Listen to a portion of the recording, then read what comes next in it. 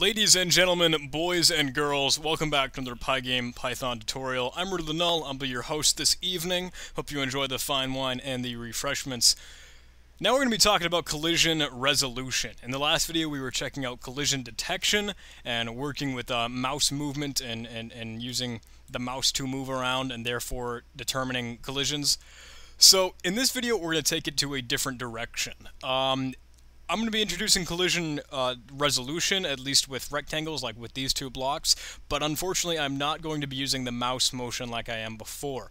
I'm going to try and kind of reroute or kind of tinker the program so that we'll be switching over to sort of platform movement, or at least up, down, left and right, and that sort of things. So I'm going to be using the arrow keys to control rather than the mouse, and we're gonna implement that right now. The way that I'm going to set that up is actually by introducing two new variables to our player object, or not so much our player object, but the block that we're controlling. I'm going to set that up with h-speed, and we're going to be able to make it control h-speed and v-speed for horizontal speed and vertical speed for just one instance, which in this case that we've been working with, it's been a block. So let's set that up. In the constructor, that's where I'm going to set the self.hSpeed. That's going to equal 0, along with vSpeed, that's horizontal speed and vertical speed. I'm going to define a function that will actually allow us to kind of manipulate that. Going to be pretty easy, pretty simple. I'm stuttering. Change speed. Of course, we need the self keyword, and we want a hSpeed and a vSpeed that we'll be working with. All that we're doing in this function is very simple, very easy. We're just kind of adding the h-speed or v-speed to whatever we have. This is going to make for some pretty smooth movement if we just simply add it to what we have.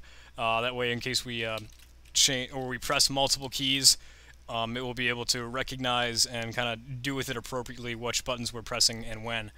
I'm looking at my notes over here. I think the next thing we can do is go ahead and change this functionality in the event loop. That's where most of this good stuff is going to be happening. We need to be able to check, or at least test, sorry, for key presses and key left, key right, that sort of thing. We're not going to be looking at mouse motion anymore, nor are we going to be looking at mouse button down. We are, however, going to be looking at key types that are key type down. This is a nested if statement, so I'm actually going to create a whole new event type testing if it's key down. Key down, and then we'll test what the keys actually are, event.key. You guys know how to do this. And now we'll start with our constants for left and right movements, up and down in the screen. We're going to be using our A block object. Remember, we created that right up here. It's being drawn on the screen every second because of our block group draw function, and we're going to want to change the speed.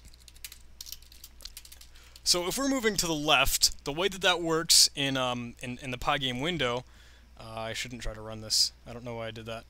Oh, cool, it actually works.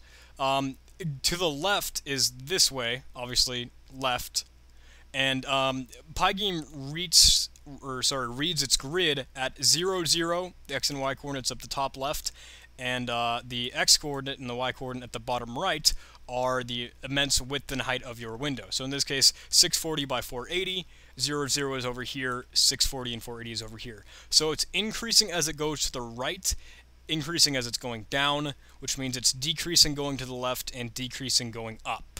So that we're going to have negative numbers when we're going to the left and when we're going up. And that's exactly why I wanted to tell you that, because for the change speed function for the left key press, we have to have a negative number. And I'll use -5. I should probably set up a constant for what this actually is, but easy enough, -5, we're okay with it. A player or a block should have its own speed, so that it can move at that speed, and that way we can quickly change it without having to change multiple lines in the code. But for now, again, this is just fine for what we need. Remember, we need to pass in what the vertical speed will be. In this case, we're going to add nothing to it. We're going to change nothing. And then we'll go over to key right. Go positive. Now let's go up and down. Up, remember, will be negative. Down will be positive. And that's changing the y-axis. Now we're actually going to change this for key up. copy and paste all the code that we just wrote, and it's very, very simple. All we're doing is changing the value of what we're adding to either negative or positive, depending on what it was beforehand. Just change the signs, just kind of negate it, just use the opposite of what you had before. Okay, so now we actually need to be able to move the object. We've added in, of course, for all of this handling, and if I press the arrow keys, you see nothing is going to happen. I might be able to actually set... What am I thinking? I should set a message every time the arrow key is being pressed, but that might take too long. You know what I'm going to do? I'm just going to actually print out. I'm going to print out what the... whenever we receive an event, let's print out the A blocks H speed and V speed. This is totally not important. This is just a visual so that you can see that, yes, we are actually changing the events. If I press the arrow keys, oh, you can't even see it because my window is too far up, but you can see -5, 5, 0 whenever I actually press the buttons. Okay, so now that we have that set up, we need to give the functionality to the player, and we're going to do that in a function called update. If you remember in the documentation, at least for a sprite, there has always been a sprite.sprite update function. It methods to control sprite behavior. By default, this does nothing, but we're going to be able to use it whenever we want. We can kind of implement it and make it work the way we want it to. Let me get back to my code, and let's go write that in the block object.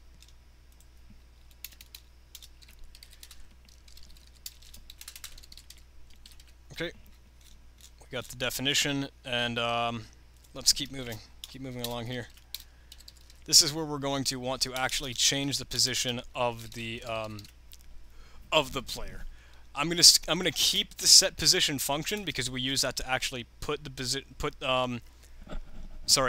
player or the block on the screen at runtime, and I'm actually not going to put it at 0. I'm not going to put it at the center of the screen anymore because it's in that case it's already colliding with the other block. I'm going to move that to 0, 0, just at the very top of the screen, and I'm going to keep the set position function like I was saying, but I'm kind of going to use the same functionality by using the self-set rect, changing the position of it by using the rectangle properties, and we're actually just going to go ahead and add on whatever the horizontal or vertical speed is in the case of movement. So that's good. Let's go ahead and back to our event loop down here. Any position in here should be fine. I think I'll put it where I want to put it. A block.update, probably after we fill the screen, of course. A block.update. Now when we run this, if I bring it over, we can see my block in the corner. I can move that with the arrow keys. And now even if we move over to the block over here, there is a collision because we still have our collision detection. But let's actually resolve this collision so we can't go through the red block. We won't be able to move past it or through it. It'll be like a solid object that we're literally colliding against. Let's add that functionality. We just created the update function, and that's exactly where we're going to keep track of the collisions. So we're actually going to be able to pass in a list of collidable objects, or things that we can actually collide with. Let's set that up. Let's add a new argument called collidable, and that's going to be a group of sprites, things that we can actually collide with. Now, in between the x and the y, the change in the x and y whenever we're adding the speed, we're going to want to actually set up a collision list. And this is going to be a list of all the sprites that we're actually colliding with. Now, how do we get that list? Well, pygame is fantastic, and they've got a function inside the sprite submodule called sprite collide. Let's check that out in the documentation.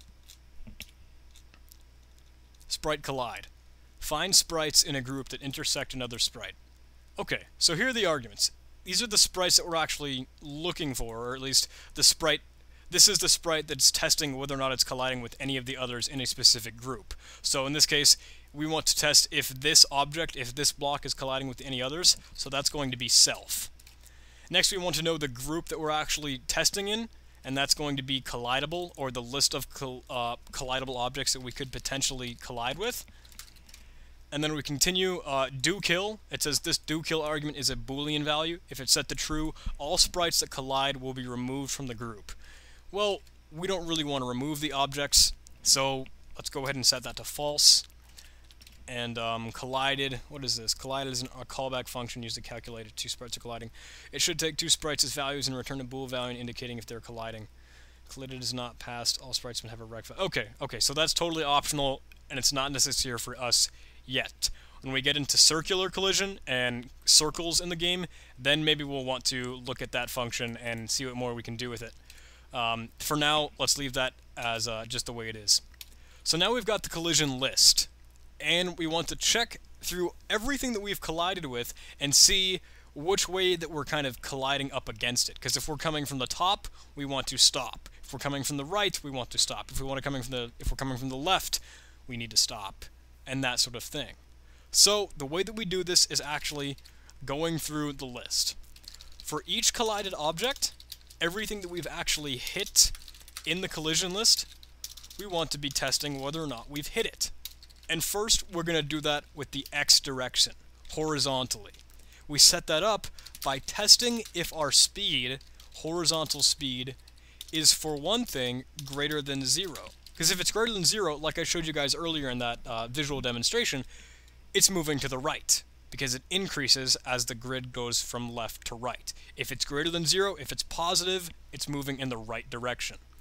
So in that case, we want some special values. We want to be able to check that the self.rect, the actual position, the rectangular position and properties of this object, if the right side of it, remember in the documentation, we saw that for the rect object, there is some properties like X and Y, top, left, bottom, and right. These are the ones we're going to be using, and thankfully pygame keeps track of them for us. So, if the self.rect right object is moving in the right direction, then we want to set that to the left of the object that we just hit. So essentially, we stop moving. Collided object. We want its rect, because that's going to be a sprite, obviously, the left side of that. So the right becomes the left, and they stop. You can visualize this when the code is done, and it's very visible. And then we will go ahead and keep moving. We want to test also the other direction.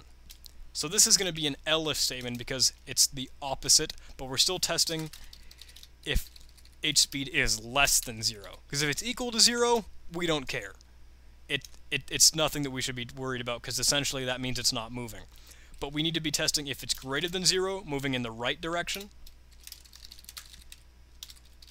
You should actually make a comment of that. And then if it's going in the left direction, or if it's negative. Then we do the exact opposite. We set the left of our object to the right of the other object. Alright. That works just great for us. Now, we do the exact same thing, but for the vertical section, the y-axis. Since we have already moved our position, since we've actually changed the left or the right side of the object, we have essentially moved, and we should recheck for the collisions. So we're going to want to run this collision list again. Then we set up the exact same...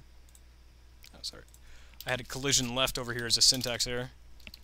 It's a good thing we noted that. Copy this for loop and put it again here at the bottom. And now we're testing, like we said earlier, for the v speed in the vertical direction, up and down. If it's going to be positive, remember that's going down. If it's negative, remember that's going up.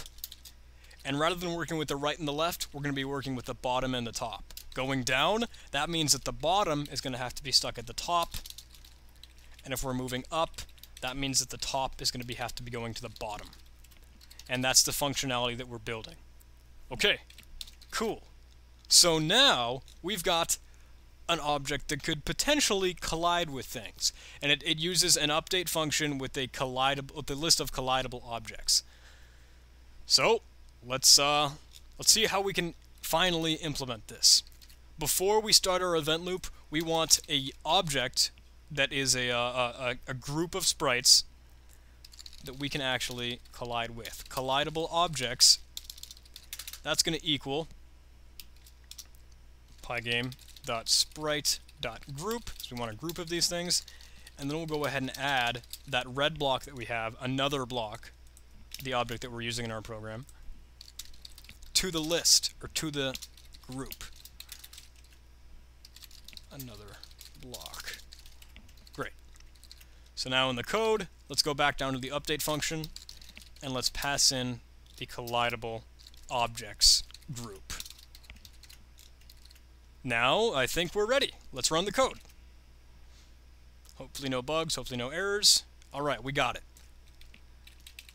So I can move around, and now if I move over and come in contact with it, I stop. I stop moving. Yes. And I can move left and right while I'm still holding down the down button, but still not colliding. And the same thing happens with the left and the right. Does it happen from the bottom? It does, because we've got the exact same functionality. So we did it. We can set this block to obviously be any size. We can pass that back in because we set that up in our another block creation object. We can set this to, let's say, be 100 or 200 wide, maybe 100 tall. And that'll go in the very center because we have the offset. If I bring this up, we still have the same functionality with the collision. And let's even put a whole nother object in here. Let's say more block. More block. This one can be blue. That can be 320. Way down low. Let's put you down 200 pixels down from the center of the screen. And we actually need to add that to the group so it'll be drawn on the screen. Let's add, right at the start, more block. So it's essentially under everything. Okay. Now when we run the program, we've got our more block down here. And you guys should know, here I'll make it so you can see the more block. You guys should know that because this more block is not added to the collidable objects, we can go right through it. But the moment we add it to the collidable objects list, we're not going to be able to do that. So at the beginning, we can set up collidable objects, add, more block, run the program, I move down, and I cannot collide with this block anymore. We set up a collision detection for this block. Awesome. We did it, guys. We came so far. Thank you for watching, guys. I know this has been a long video. I hope you understand everything that I'm talking about. If you're coming from the left side, if you're moving in the left direction, then the left side of your object should become the right side of the other object. And the same thing happens for moving up. The top of your objects becomes the bottom of the other, and the same functionality for all the other edges around this rectangular object. That is the best part of Pygame with collision detection, and man, we mastered it. We finally got it to work. Okay, thank you for watching, guys. I hope you can understand this. Hopefully pretty soon we'll be looking at mouse movement and how to have collisions by using the mouse to move your player, but for now this works wonderfully. Maybe pretty soon we'll get into gravity and start to add a little bit of a player functionality to a platforming game. Thanks for watching, guys. Hope you enjoyed the tutorial. I know it's been long. If you liked the video, please like the video. And if you really like me and what I do, subscribe. That'd be flattering, and that would help a few more videos come to the table. Alright, see you in the next tutorial.